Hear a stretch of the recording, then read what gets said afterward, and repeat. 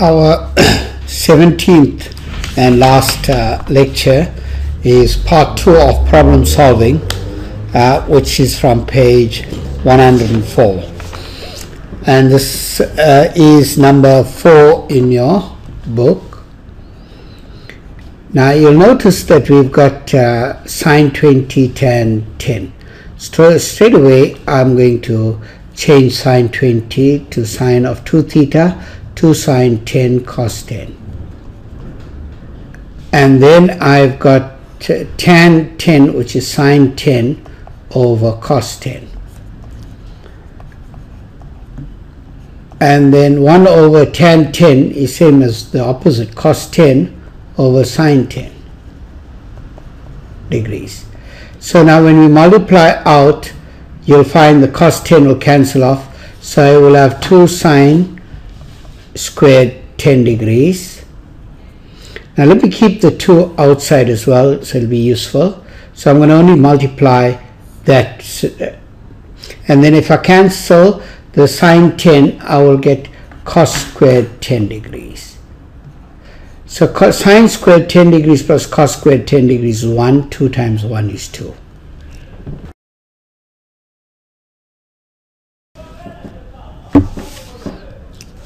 The next problem that we're tackling is problem number 20 on page 105, and problem number 20 is saying that triangle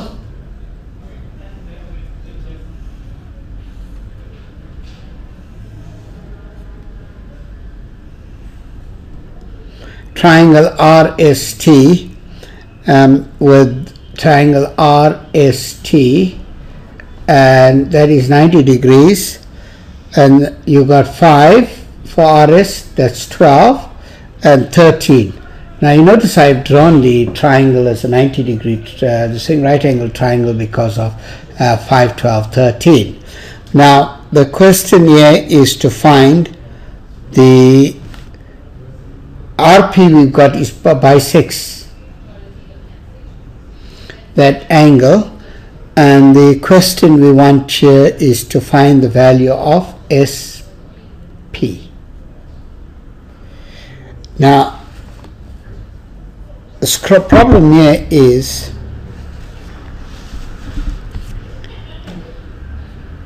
let us take let's call this small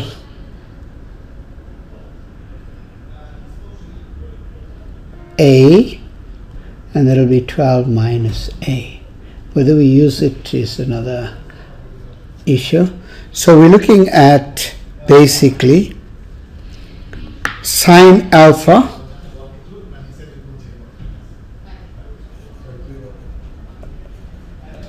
which is a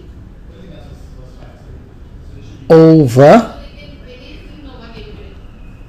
RP. We're looking at cos of alpha, which is 5 over RP.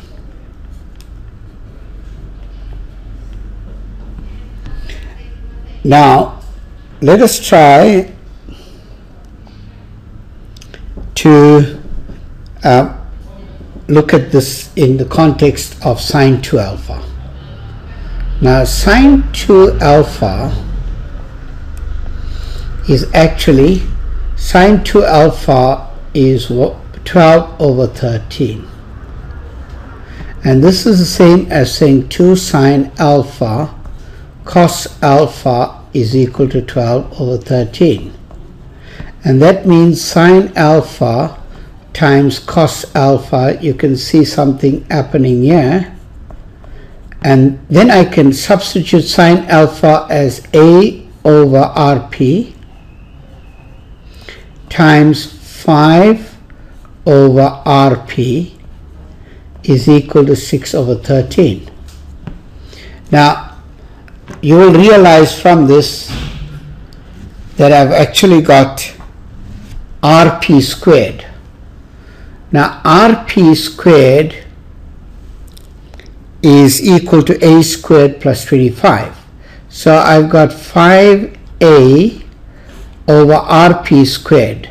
Rp squared, according to this, is 5a squared plus 25, and that's equal to 6 over 13. Now cross multiplying, we would get the equation 6a squared minus 65a plus 150 equals 0. And then you get a is equal to 15 over 2, or a is equal to 10 over 3.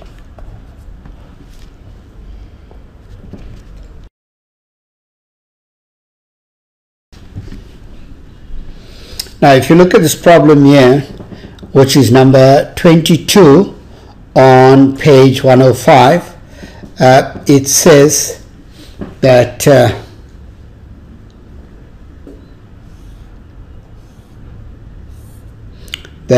two lines, let's say they meet, and strategically you can say they meet on that, and then you've got the gradients are given. Now the gradients are given, and we can work from that, and let's call this gradients M2 and M1, and we can call this angle A and that angle B. Now A minus B is your theta. Remember, the A minus B is your theta. Now we want to find, they want you to give the value of K, which is K sine theta is equal to K over 13. Now looking at that problem there, let us unpack what we're getting here, right? 2 plus 3m1 all over 3 minus 2m1 is equal to m2 over 1. Cross multiplying, we'll get 3m2 minus 2m1 m2 is equal to 2 plus 3m1.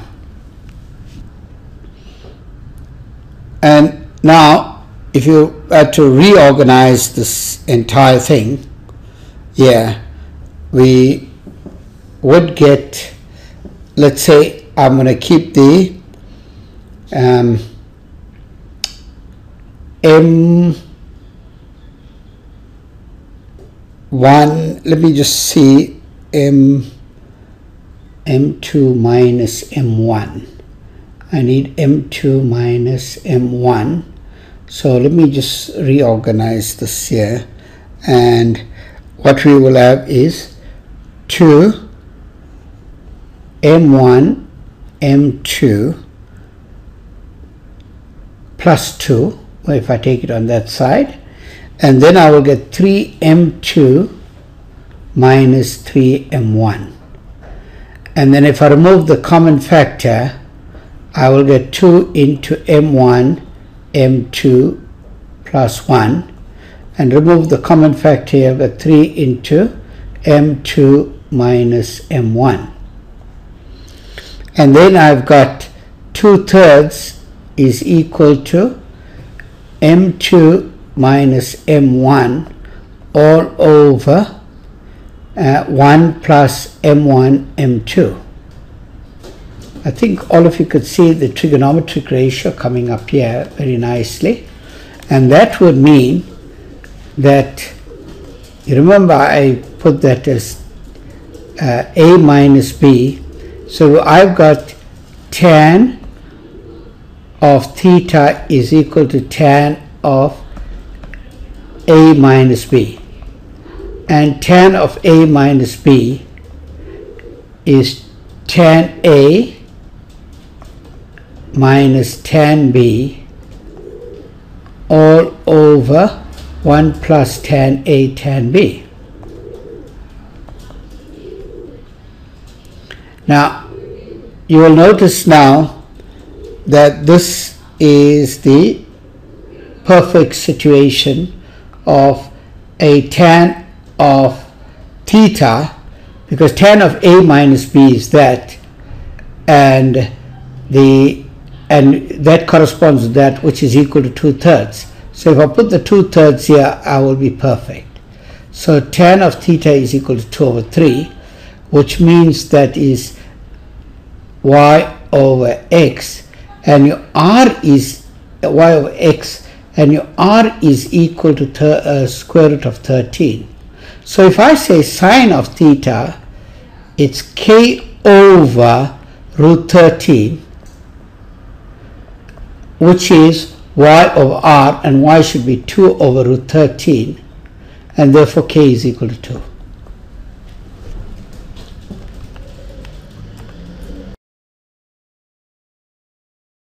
This is problem number 30 on page 106.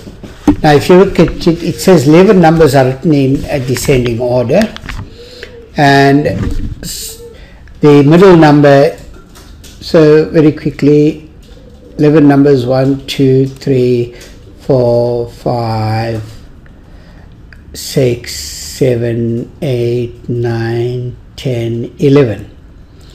The middle number, which is a sixth number, is the average of all the 11 numbers.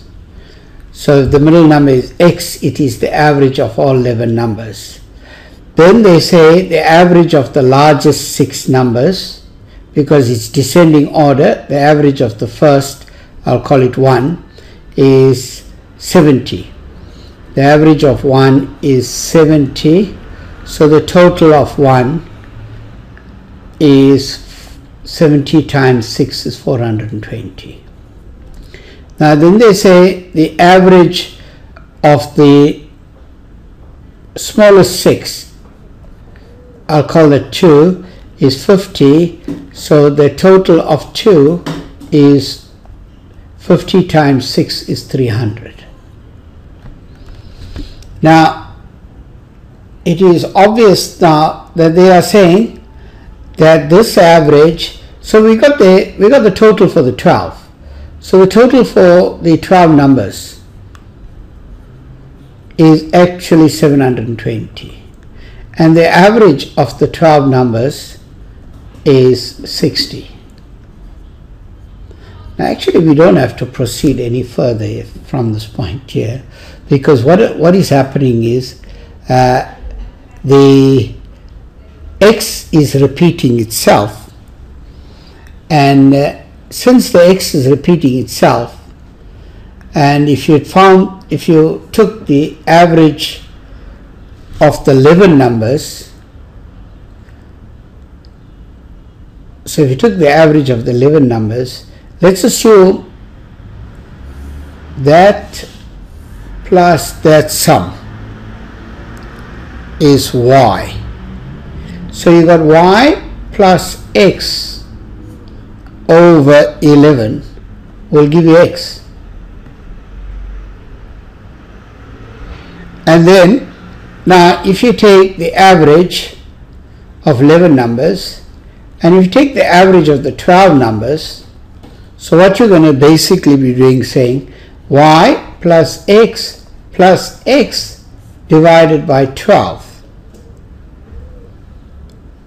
And we notice now that you will have the y plus x is 11x, 11x plus x is 12x, divided by 12 is x. So it comes to the same thing, and your answer is 60. And but then the question here was, find the average of the largest 5. So the average of the largest 5 will be 420 minus 60, which is 360 divided by 5, and that is 72.